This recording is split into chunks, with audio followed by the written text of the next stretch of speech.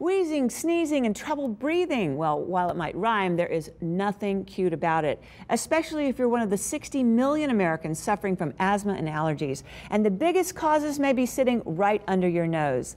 Okay, Allergy Awareness Month is in full swing and right on cue. Michelle Casale is here with some tips to make our homes more asthma and allergy friendly. So Michelle, welcome. What's wrong with our homes? I'm just kidding.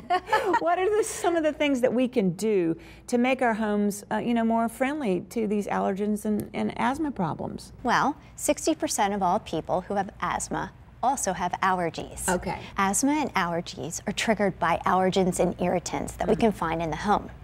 Some examples of allergens can be found in our drapes, in our bedrooms and pillows, wall-to-wall carpeting. Sure. Examples of allergens can be mold, mildew, pet dander, pollen, roaches. Irritants can be found also in our home. Well, how can we decrease these allergens and irritants? I mean, where do we start?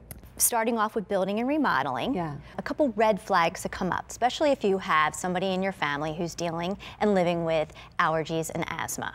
If you are building and remodeling a home, you want to try and avoid, if possible, plywood. If you can, trying to avoid wall-to-wall carpeting and kind of go with hardwood floors. Okay, you want to keep your humidity levels below 50%. Also, if you're thinking about buying a new heating and ventilation system, you want to make sure that you buy a certified HEPA filter, one that can be replaced or washable.